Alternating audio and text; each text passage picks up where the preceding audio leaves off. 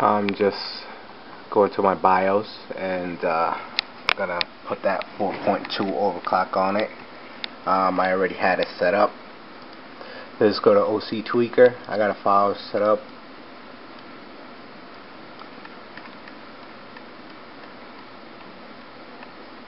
Right down here.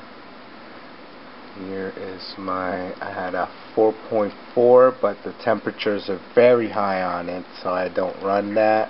I just have to test it. Even with the test, it was stable, but the temperatures are not acceptable. So you don't want to do that and then break your CPU. That's for liquid cooling. Air cooling, 4.2 is the max everybody says you should go at, and you shouldn't push your CPU past 70 Celsius. I mean, they're I don't know, I think they're rated to 90 Celsius, but everybody knows or have been experiencing problems as soon as you hit above 70, like say 80s and plus.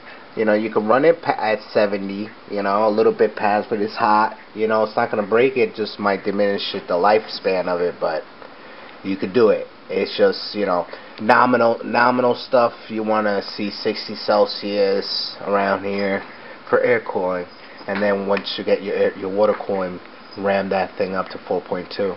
So I'm just gonna load my 4.2 default here.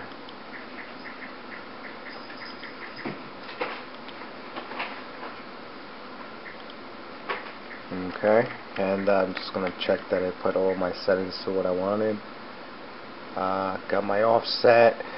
I'm running on minus 75 volts. I ran prime on this for hours. It worked fine for me. I got the CPU load line calibration at level 5. Power saving mode disabled always. That's great. Alright, so target CPU, turbo speed, put all cores on the CPU, all core 4.2. Right, so just restart it, exit, save changes and exit. Just hit your key F2 or whatever it is to bring you to your BIOS. By the way, you want to just make sure before you even get into your OS that your thing took, your overclock took.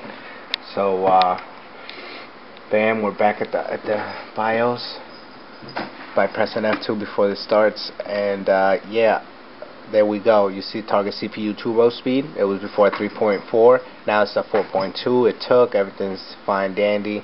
Just exit again. This time discard changes and exit in case you mess around with something but you really didn't, you just looked at it.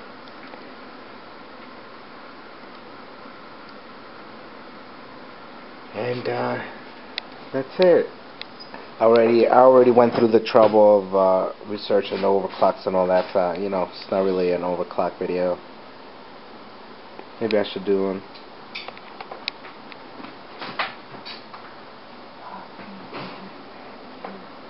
You guys let me know. Subscribe. Let me know. Comments on if you want to see something in particular and I can make happen. I will do.